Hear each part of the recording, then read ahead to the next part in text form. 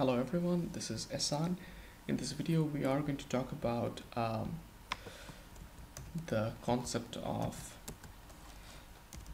if, else, if, and else. These three things, how they work together for a problem which is about finding whether the user given number is positive, negative, or zero.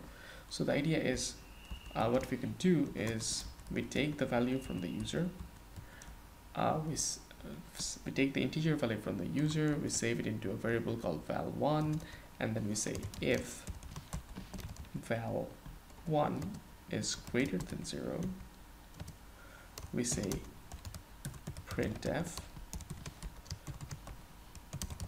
positive number with the end of line statement. Then we say else if, with a space in between, we say with the condition val1 is equal to 0. In that case we say print 0. And the final default argument is if both of these two cases fail, val1 greater than 0 and val is equal to 0, in that case we know for a fact that it is a negative number, so we print a negative number.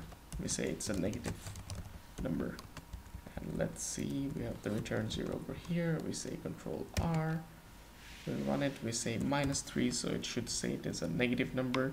So we get the value from getInt, save it to val1, we check val1 greater than 0, no it's not the case, val1 equal to 0, no it's not the case. Then it means it's certainly going to be a negative number. We say let's check, let's do enter. It says negative number, and I forgot the new line command. A new line command, and then I do, let's say for 0, and it's a 0. Let's say for 1, it's a positive number.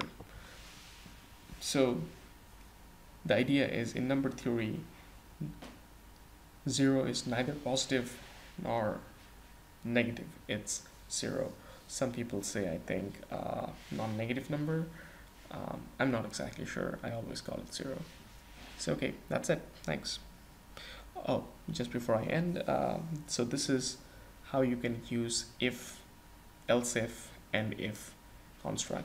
And we are now going to see something similar, which is called a switch clause or a switch statement, which works like a switch, electric switch as well. So if you press a certain switch, it does something, and you will see that it is a more clean version of if else